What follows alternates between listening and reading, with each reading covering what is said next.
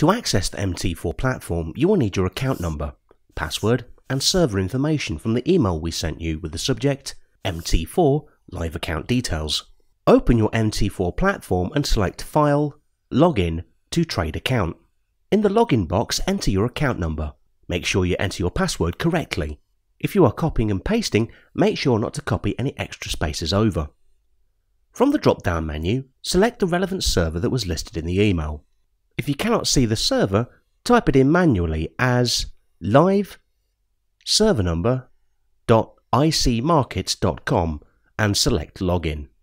You'll see your connection status update in the bottom right-hand corner of the platform.